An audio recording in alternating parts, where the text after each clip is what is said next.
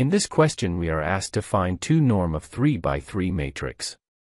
To find 2 norm, first find largest eigenvalue of A's transpose multiplied with A and then take square root of that number as follows.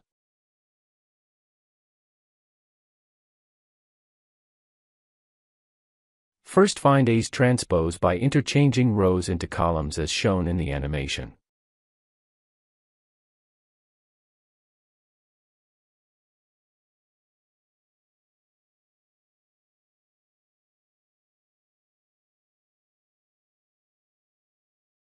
Then multiply A's transpose by A as follows. After that find eigenvalue of the resulting 3 by 3 matrix.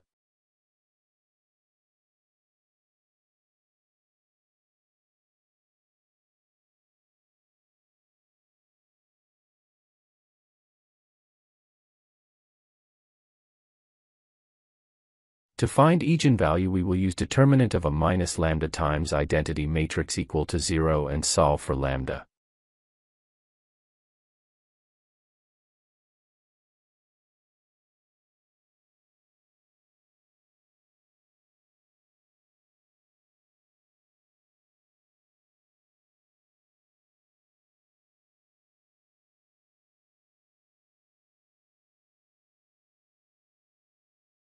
To find the root of the resulting polynomial we use Newton-Raphson method with initial guess equal to 0.